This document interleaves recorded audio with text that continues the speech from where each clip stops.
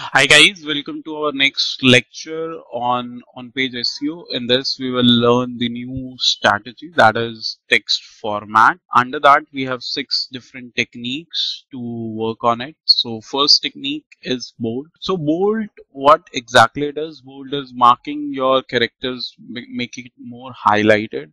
So make it more important. So use this option very wisely. Whenever you are making any keyword or any word highlighted, it get the user catches more as at the same time search engine catch it. So whenever you are using these options, try to highlight the keywords which are important for your article as well as it is important for your user. Like in this case, do you need assistance in getting started with your social media marketing plan? We have not bolded. We have bolded the 3 different important points of my page. So it grabs the attention of the user. At the same time, the search engine also looks. So that's why it's very important. Try to mark it important. Do not mark all your keywords with it. Okay, make sure that. Next is italic. Again, this is the way to grab the attention of the user. So this is again used to highlight the important keywords, important words of your website, like social media marketing plan. So I want my user to grab the attention, so I just mark them italic. That's all. Okay. Or in anywhere you find it's important for you, you can mark it highlighted like my institute name. So that's how it is done.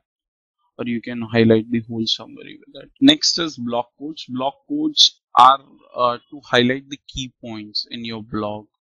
Okay, use as quotation or marks. So in this blog, we don't have such a quote which is there for us.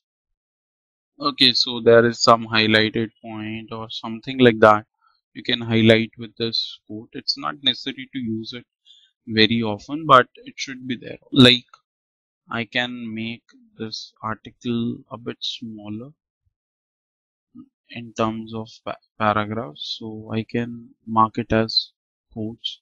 So how to do that? It's very simple. Okay, I have marked this as quoted with my black quotes. Okay, so this is how it is done.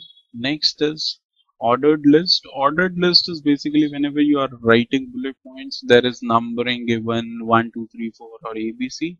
That is ordered list. That is very important so that Google can understand the points. Similarly, user as well.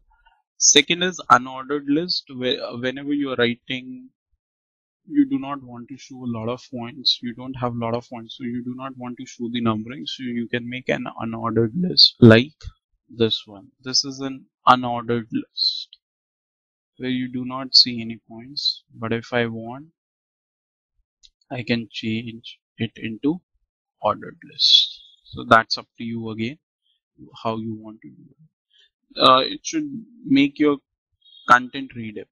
When you have a lot of points, then you should use an ordered list. When you have very limited number of points, then you should use unordered list. Next, and a very important, that is headings. H1, H2, H3. These are very when we are using the headings, it's very important. Why? Because Google consume these headings as an important part of your article or your web page. So like in this, if you look at this, this is the most important part of my important line of my article. So I will mark it as heading. So I will mark it as H1. One thing is user grab the attention because the font size become bolder and bigger. Second is for H, as I said, for search engine, it becomes the soul of that article. Similarly, we have H2, H3 and H4, but the most important one is H1. Next is H2. You can do it with these other two. So that is how you mark it at H2. A bit help is required in terms of format. That's all we have in this video. See you in next lecture, guys. Bye.